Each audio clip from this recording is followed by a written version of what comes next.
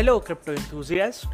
Recently, a new cryptocurrency has been making headlines. Yes, the green currency Chia. It runs on a proof of space and time rather than a proof of work or proof of stake, and is mined using a hard drive. Let's talk about what is Chia and what is the proof of space and time.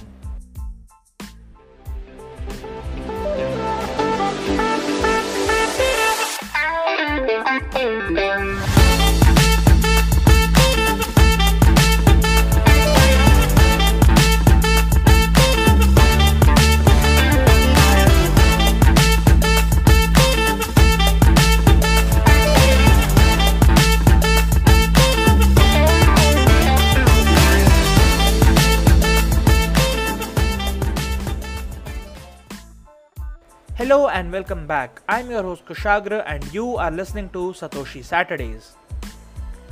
Chia is a green cryptocurrency. It was incorporated in August of 2017 to develop an improved blockchain and smart transaction platform.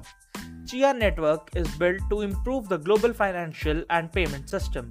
Chia is using the first new Nakamoto consensus algorithm since Bitcoin called proof of space and time. It was created by Bram Cohen, the inventor of BitTorrent. Well, now what is proof of space and time, you ask? It is just as sci-fi as it sounds. You mine a cryptocurrency using hard drives. Proof of space is a cryptographic technique where provers show that they allocate unused hard drive space for storage space in order to be used as a consensus method. Proof of space must be tied to proof of time since proof of time ensures that block times have consistency in the time between them and increases the overall security of the blockchain. But how does all this work? Well, proof of space can be thought of as a way to prove that you are keeping some storage unused on your hard disk. Users of the Chia blockchain will seed unused space on their hard disk by creating plots, which store a collection of cryptographic numbers. These users are called farmers. Being a green cryptocurrency, all the important terminology is related to nature.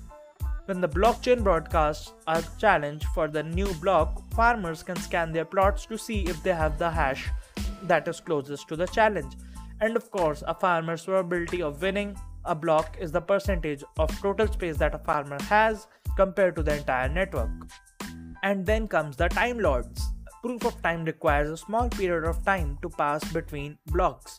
Proof of time is implemented by a verifiable delay function or a VDF that takes a certain amount of time to compute but is very fast to verify. The key idea of VDF is that they require sequential computation, and since having many parallel machines does not yield any benefit, electricity waste is minimized. There are relatively few VDF servers or time lords as it takes only one fast and fair time lord on the network to complete a block and move the chain forward. Now what is the difference between mining and farming, you ask? Mining requires expensive single-use hardware like ASIC miners that are very expensive and consumes exorbitant amounts of electricity. Chia is mitigating this problem through a fair, eco-friendly and better blockchain that uses farming to leverage existing empty hard disk space distributed on nodes around the globe. Farming remains decentralized because anyone that has installed the software and has plots can win the next block. Mining requires expensive custom single-use hardware, the ASIC devices, and access to electricity at a wholesale or better price, which only purpose-built corporations can mine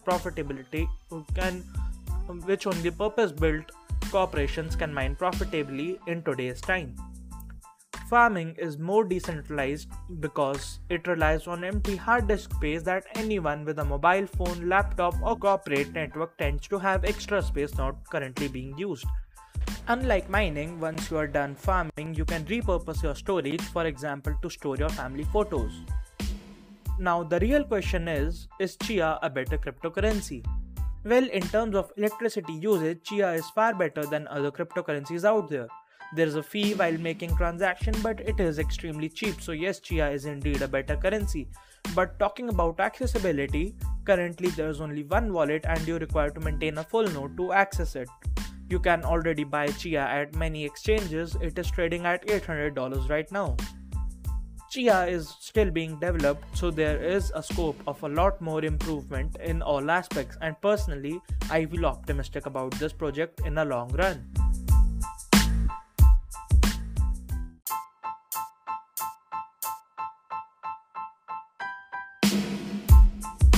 Thank you for listening all the way to the end of this podcast. You can leave your feedback and questions by tweeting to me at my Twitter handle @SaturdaySatoshi, or you can leave a voice note at the link provided in the description. I will try my best to answer your questions and include them in the next episode, and your feedback is much appreciated. Remember, of all the things that I do, financial advice is not one of them. To get financial advice, contact your financial advisor. Let's meet next Saturday with another episode of Satoshi Saturday.